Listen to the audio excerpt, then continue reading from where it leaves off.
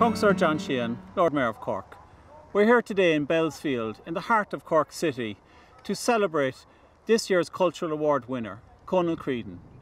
Through his writing, storytelling and filmmaking, he has managed to bring to life so much that is unique to the people and the history of Cork. And it gives me a great pleasure and honour to award him this Cultural Award this year. Congratulations. He encapsulates, I suppose, many everyday experiences and brings them to a much wider audience. And his love of Cork and appreciation of Cork comes to the fore in all his work. So it's an honour on behalf of the city that he has gratefully accepted this award, and the thanks of the people of Cork for all that he has done. Cónal, thank you very much. Lord Mayor, thank you very much, and really this is the award. And it means an awful lot to me. I suppose I've always wanted to say to an áthasarm an plata seo glachar san firm Corky. No, but it actually means an awful lot to me, obviously. And you know, to be selected by yourself and by the city, it's as good and as important as it gets, really. And this will take really pride of place at home. Very much appreciate it. Good morning. Today I had the honour of presenting the 2020 Cultural Award to the writer, broadcaster and storyteller Cónal Creedon. It was a huge honour for the city and one that we are delighted to make, given his vast contribution to all things that are Cork and the cultural life of Cork City. This evening I'd like to welcome him, I'd like to welcome Cónal, and I'd also like to welcome Liam Ronayne, the City Librarian, for a discussion on the arts and on your career and your view of the arts in general. So I'd like to thank you for taking the time, coming here this evening and having the discussion. Liam, I might hand over to you. Thank you, Lord Mayor. Cónal, you know, your work is very much grounded in this city, whether novels or plays or the films that you've made. And yet they clearly have struck a chord all over the world.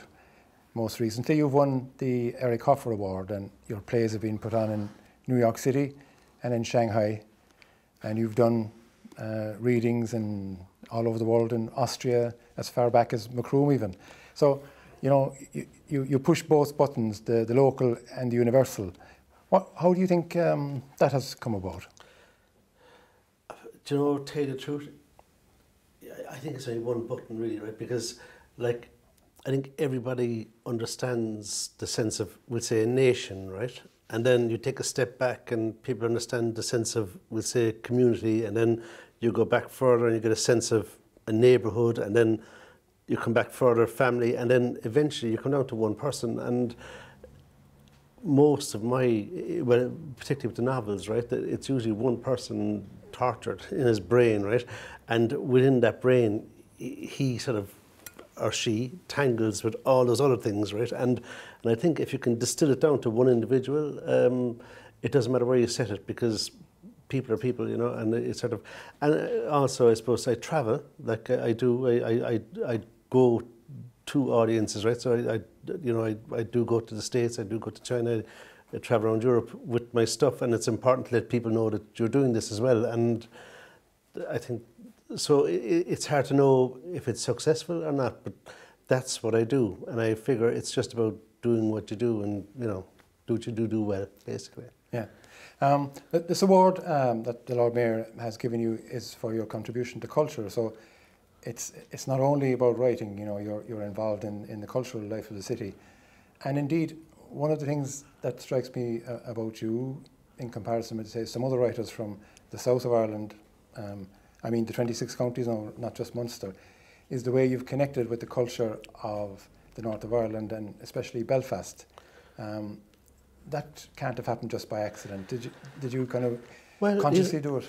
You know, truthfully, you know, I do think that it's a shared culture. I think it's a shared history. I think you look back at 1601 when O'Neill O'Donnell came down here to Kinsale. That was pivotal for, it was the last of the whole, I suppose, the old Celtic order, really, right? Well, people would argue, but that was a big one, Kinsale, right? And they came down to Kinsale for that. And then you look at 1798, which is predominantly, you know, what you consider not to be current nationalism, right? But the United Irishmen, and if you go to the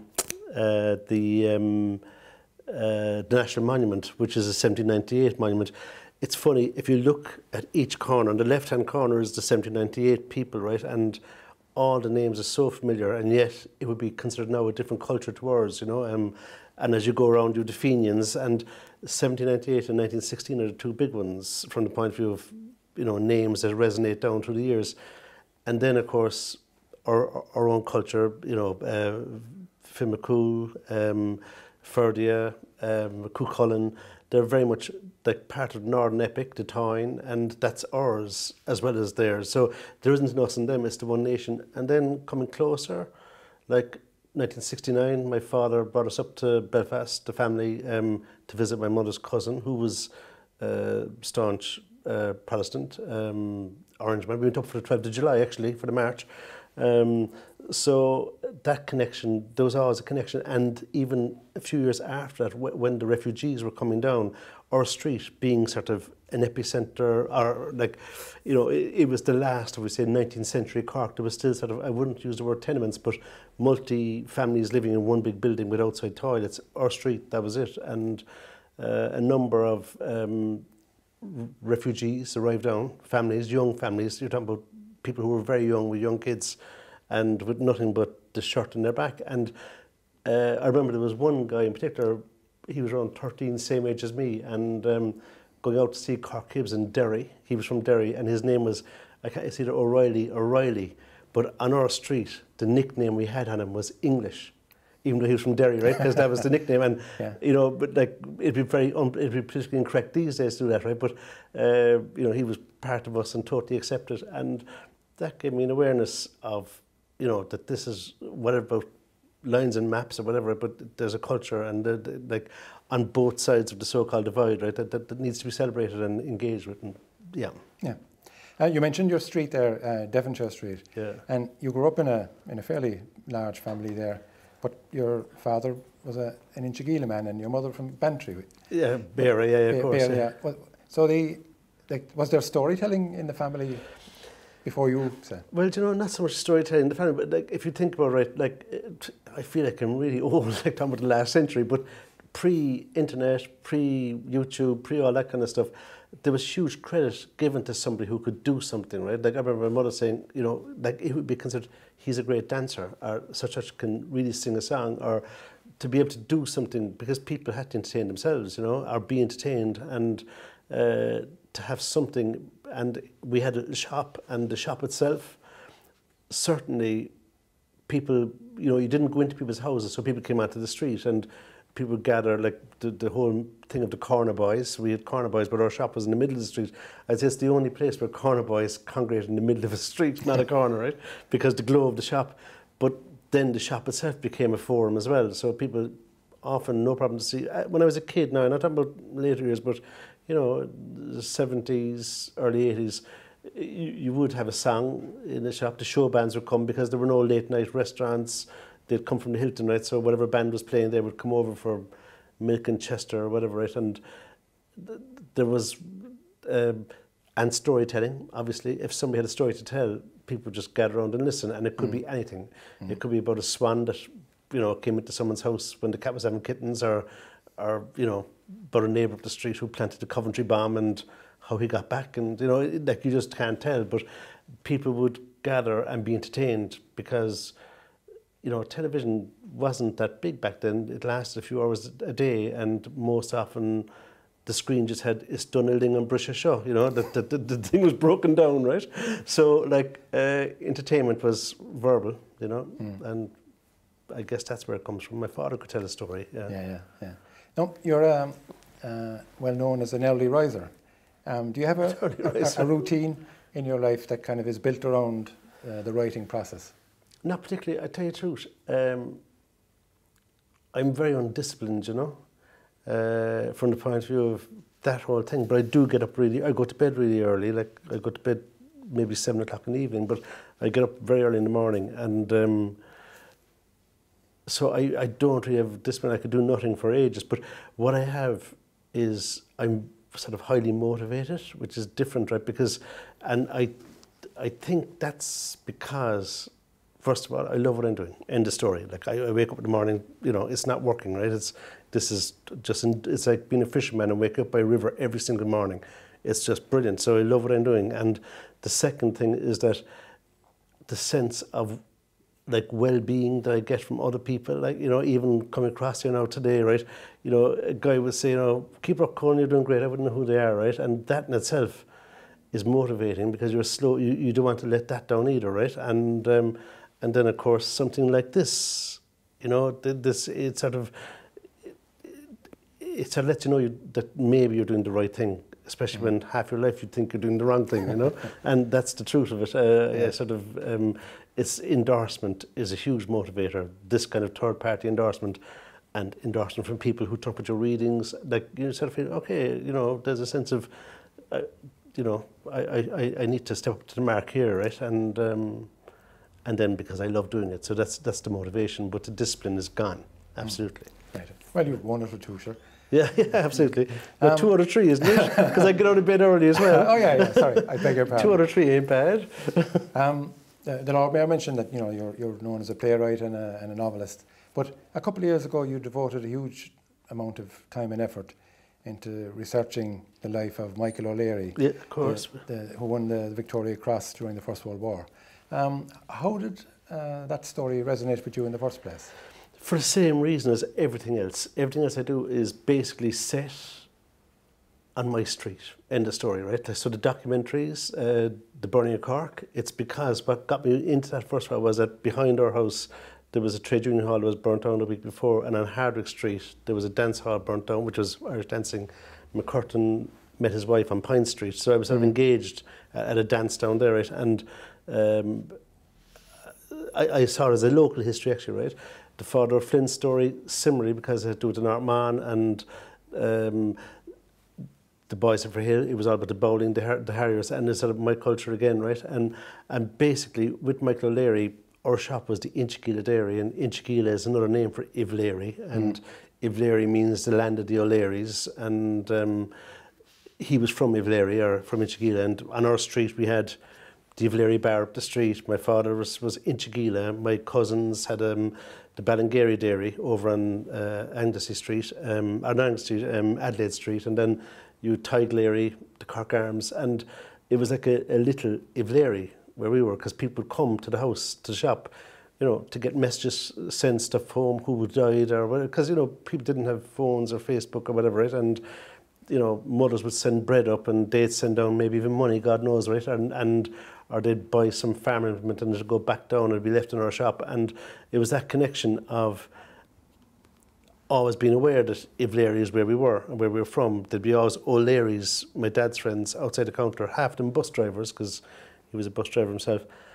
And when I was about 10 years of age, no, a bit older, maybe 15, I came across a comic, a Victor comic, and there was no O'Leary in it. And I just asked my father, is he one of us? And my father said, absolutely, he's from Coolleen. And then from there, I still have the comic, actually, I still have it at home, but I've been sort of interested ever since. And when you, from the library, offered the opportunity to do something for the World War I, for World War I's commemoration, I had never thought of doing anything on him, really, but I was interested, hugely interested, and it was a great opportunity, and I just totally engaged, you know, I was, loved it, and, you know, really appreciate that the city brought it out, really, and the library brought it out, because I certainly never would have, and no publisher would have taken it on, and it's one of the books I'm probably proudest of, actually, you know, because I think there's fiction and history there, it's myth, it's fairy tale, you know, history tale. Yeah, well, it's an amazing story. Yeah. But yeah, your most recent book, Begotten Not Made, is a great read as well. Very different to the O'Leary story. But before we get on to the book, the story itself, you published it yourself. Now that must be some challenge, you know, taking something from inception through various drafts to getting it out there.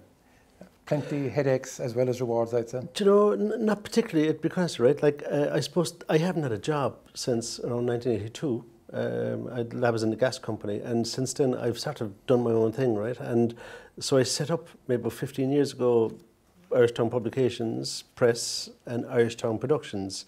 and the press was for publishing, so I published a few books there, and the productions was for touring plays and for making documentaries and that kind of thing. And you know, the whole idea of just writing a book, and even with the Michael O'Leary book, like Stuart Collin, who was the designer for City Library, like it was just total engagement. Because in fact, I was drawing the cover before the book was finished. And I remember showing you the cover, and you were saying, "Okay, maybe we should just go and write the bloody book." You know, this thing has gone on a long time. But you know, and it's the same with this. That there's sort of drawings and that, and I had them drawn before the book was finished because I didn't know where it was going at that point. And if you look at this, the font and that is 100% original. Like you won't get it in another book. It was designed by Sean Harrington, Shandon Design, and so I love that kind of engagement. John Foley from Byte Design did the cover and the layout, and so he would come to the house, and with the other books as well we've done, right? And there's that real sense of anticipation that I'll show you with the cover or what you think of this, and the whole thing of handing over a lot of words and getting back a book just seems cold. It's a bit like total football. It's like you engage, and it's my job. Even though I love it, it can be very lonely, right? Like when you're sitting in a room, I don't be that lonely, I have a dog, right? But you know, you're on your own, right? So I love the engagement thing of this, or with a play, or a documentary, or even, you know, with books that I've done with you. We've done two with the City Library, actually, the Cornerstone as well, the UCC one, and once again, just loved the engagement from start to finish, design, looking, and I'm happy enough not to have an input, but just to be around. It's happy, you know, I don't really want to control everything. It's happy enough to be allowed to be around the place. Cónal, what would you say to any aspiring writer, storyteller, filmmaker out there? Have you given your experience? The mad thing is, right, that's a question you'd often get asked, right? Because I do,